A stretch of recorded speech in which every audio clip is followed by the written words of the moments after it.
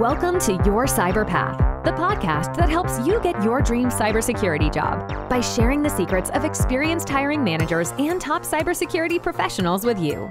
Now, on to the show. Another question you might expect to get, which is going to be a little bit more advanced and may or may not show up depending on the job that you're applying for, right? So, but it could be something like, how can a software company provide non-repudiation for their code when they're distributing it? Now, we've already talked about this, that they're using digital encryption in order to sign the code. But Jason, you're all over this. So tell us again how you would answer this question.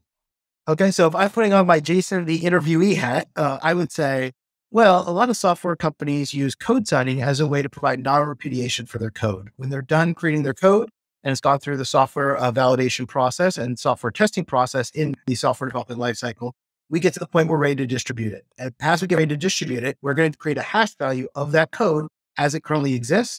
We'll compile the software, create the hash value of that, and then we will digitally take that hash value and encrypt it using the company's private key that is the known good private key for this corporation.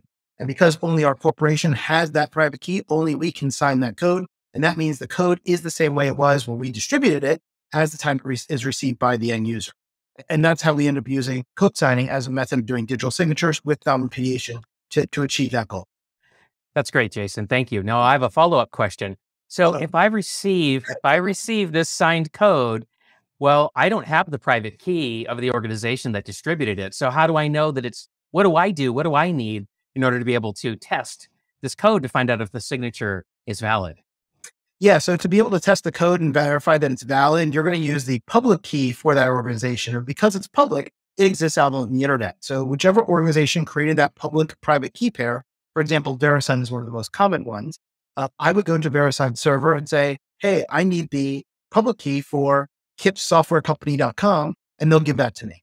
Once I have that, I can then do a hash value of the binary that I downloaded, and I will then unencrypt the digital signature, which I have from the code signing, and I'll compare those two. If the two values match, that means nothing's changed in the code, and that this code has good integrity, and we know that it came from kipssoftwarecompany.com, and therefore it's valid. Perfect. Right. And scene, what I was trying to do there, right, is kind of get to the idea that in order for this to work, you have a private key that nobody except the author of the software has access to.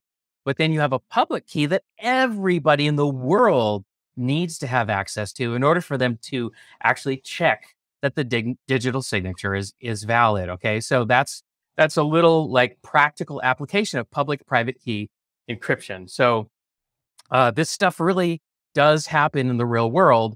And oftentimes these code signing public keys are actually going to be pre-distributed to you in the operating system that you install. So like Windows, for example, already has the public keys for Microsoft software embedded inside of it so that you don't actually have to physically go out and retrieve it. But if you did buy Kips software, I probably don't have the clout to get Microsoft to put my public key in as a pre-installed certificate. So yeah, so in that case, you might have to go and fetch my public key.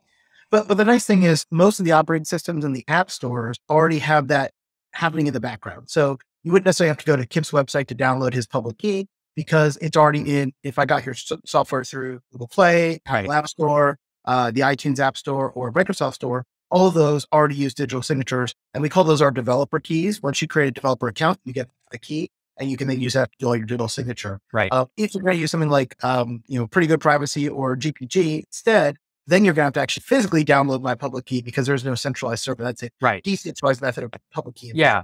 And you might run into that if you're going to download a piece of code off of like GitHub or something like that, right? Where you're going to download a precompiled binary, but you're going to check it to make sure that nobody has actually spiked it with a Trojan or some other piece of malicious code. And that's a very manually intensive process typically. So